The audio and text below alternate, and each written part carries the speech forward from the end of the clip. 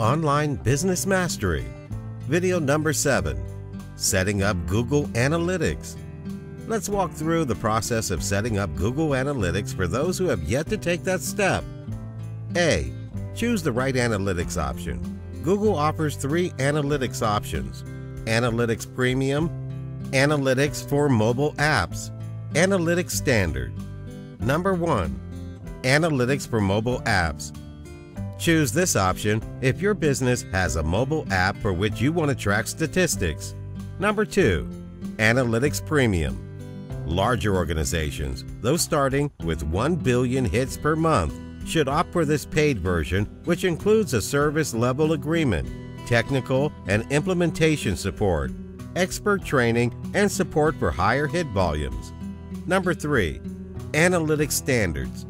This is the free version of Google Analytics and the one commonly used by small businesses. It has plenty of features to help you measure conversions, such as email signups, form completions, and sales, as well as track website traffic and visitor information. Google Analytics Setup Steps. Number 1. You'll need a Google account to use Google Analytics. Number 2. The account associated with Google Analytics should be one that only you control. Go to Google Analytics site and click the Sign In to Google Analytics button, located in the top right corner. Use your Google account credentials, i.e. username and password, to sign in, after which Google will present the 3 steps required to begin analyzing your site's traffic. Number 1. Click the Sign Up button. This step begins the process of setting up your Google Analytics account. Number 2. Complete the new account form. Click the Sign Up button, takes you to the new account sign up page for the website you would like to track. Give the account a name, your business name will do, and then complete the fields for the website name, website URL, industry category, and time zone in which you want Google to report tracking data. Number 3. Choose data sharing options.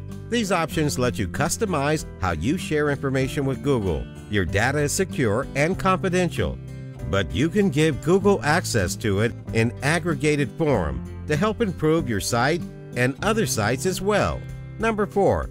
Click the Get Tracking ID button. Clicking this button gives you the HTML code you will need to insert on the website you want to track. Google will first present you with its Terms of Service agreement, which you must accept prior to gaining access to the tracking code. Number 5. Implement Google Analytics tracking code. After setting up your account, place the tracking code on your website, which you can do in 1 or 2 ways. Add it directly to each page of your site or use the tool called Tag Manager. Number 6. Add code directly.